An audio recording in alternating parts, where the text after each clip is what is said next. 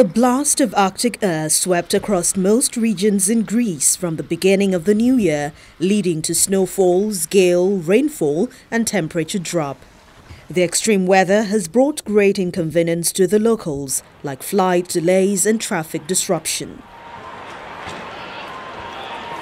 In Thessaloniki, the biggest city in the country's northern part, many flights were delayed or cancelled due to the weather. Late last week, the international airports in the city cancelled 5 flights and 3 other flights were forced to land to another airport.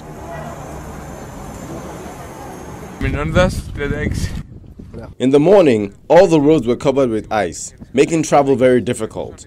I don't know how the government will deal with these issues, but except for the bad weather, the snowfall turns the city very beautiful and worth cheering. The Ministry of Citizen Protection released an announcement calling for a national alert, with rescuers standing by to respond to any emergencies.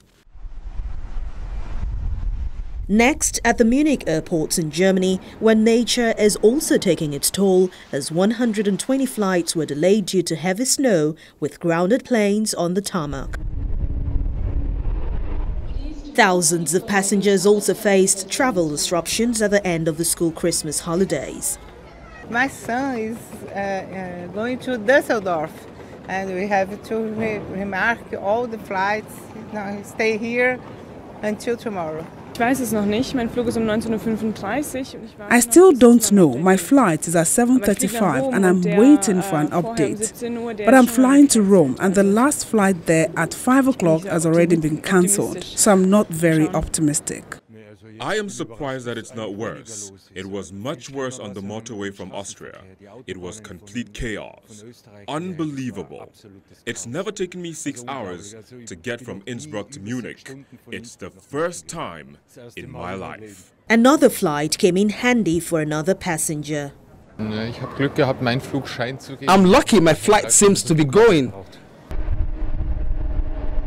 With a further 70 flights delayed by an hour or more, personnel also worked hard at de-icing. Heavy snowfall blanketed swaths of southern Germany on Saturday, with the National Weather Service issuing weather warnings covering much of Bavaria and the neighboring southern state of Baden-Württemberg. And in Thailand, the international airport on the island of Koh Samui has returned to normal on Sunday, the 6th of January, after travel disruption was caused by the tropical storm Pabuk, which battered many southern Thai provinces. The airport was forced to close temporarily for 1 day after the storm swept the island across on Friday the 4th, leaving large numbers of passengers trapped at the airport on Saturday.